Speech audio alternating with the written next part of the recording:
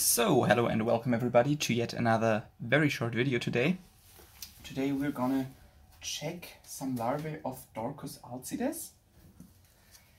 I had a wild-caught pair and they have been in the breeding box for about 6 months, and I checked and I found just 5 larvae. The female died pretty soon, pretty fast. Of course, it's always the risk with the wild-caught beetles. You don't know how old they are. And yeah, so all the 5 larvae I transferred into one of those 5-liter boxes altogether. And one was actually really large, so I had a little fear that it would eat the others, and I put it already in one 1.8-liter box by its own with some flex oil. Actually, the larvae that I put singular had 29 grams yet, so quite a good size. I'm hoping to go over 30-35 grams. So yeah, but here were 4 smaller larvae.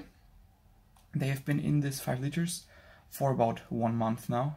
So I think it's time to check them and see if they have grown, if we had any casualties, and if they have eaten each other, if they're cannibalistic. Because with Dorcus it's known that they're cannibalistic. But yeah, we'll see. So let's start here with this 5-liter box. As you can see in the bottom I put flax oil, and on the top just some, I don't know if you can see it, yeah, just some white rotten wood from the original substrate out of the breeding box, just to help with the microfauna again. It's always good to leave a little bit of space here in the new breeding boxes, also in the new rearing boxes, for the old substrate to help with the fauna. So let's see what we have here. First I'm going to remove all the white rotten wood, and here I already see some movement. Oh, actually already, don't know if you can see, it's trying to bite me here. Yeah, a nice larva of Dorcus titanus, not Dorcus titanus, Dorcus alcides. From the size of the head capsule, I would suggest it is a male. Also, you cannot see any ovaries. Yeah, so probably this one is a male. Let's weigh it very fast here. Yeah, this one is at 12 grams. Oh, and trying to bite me.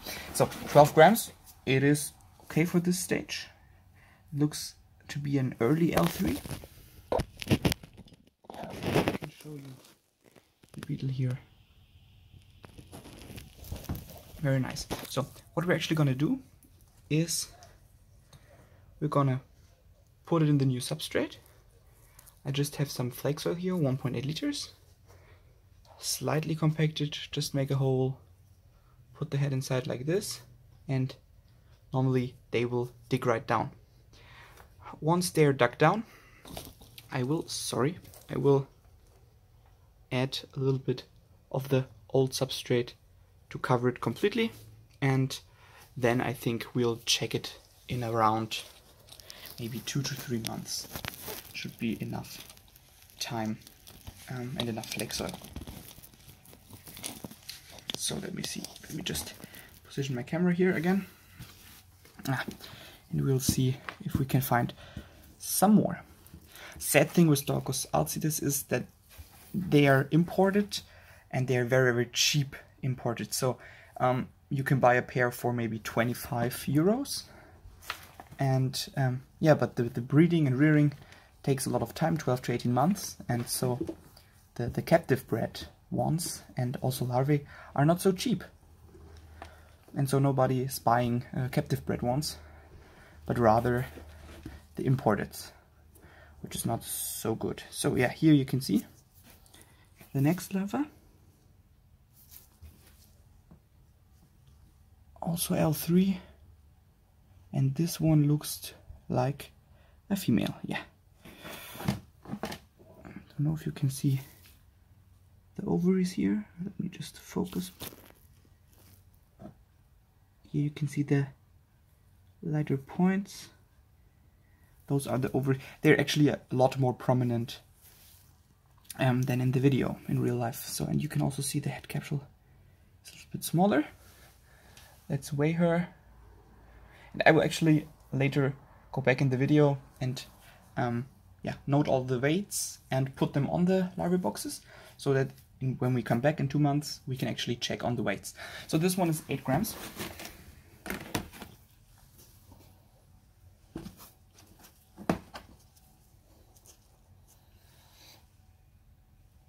Female, and this should be quite a lot of substrate for her. Also really good moisture.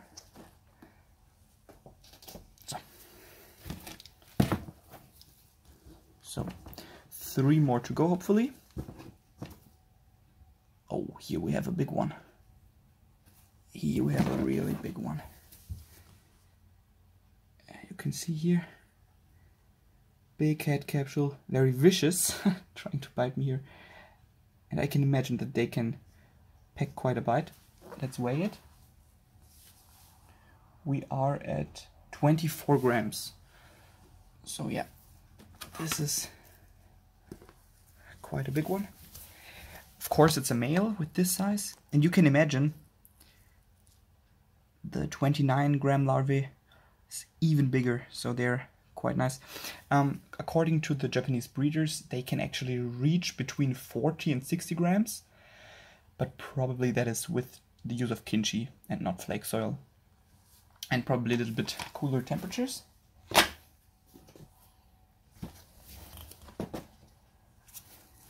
So also this one will go down into this substrate, and we'll cap it with the original substrate, which looks still very, very good actually. We have a lot of wood still in there. Yeah. So, should be 1 more larvae to go. We'll see here.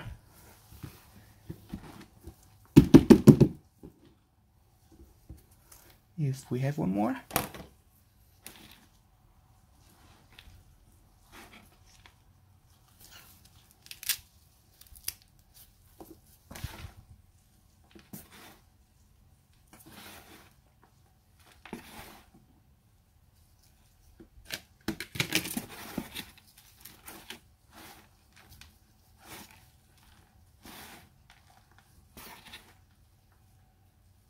Doesn't look like it, really.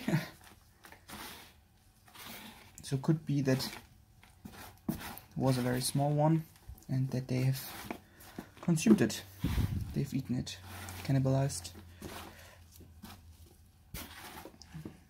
Especially with the Dorcus, if they lack protein, they can easily attack each other and eat them. So, and it's actually recommended to keep them all separate. So, yeah, that is it, I think. We don't have any one more. So yeah, right now we have 4 boxes of Dorcus alcides, as I said, the big one also. And we have 3 males and 1 female. So not a very good distribution of gender.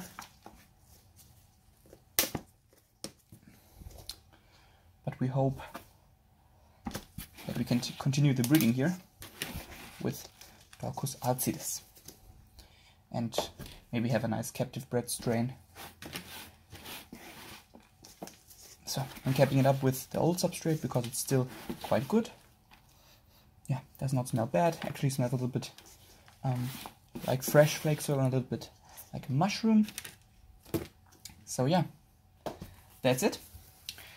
I will cap them and we'll go back in around 2 months and check them again. So thank you everybody for watching. See you in the next video. Bye.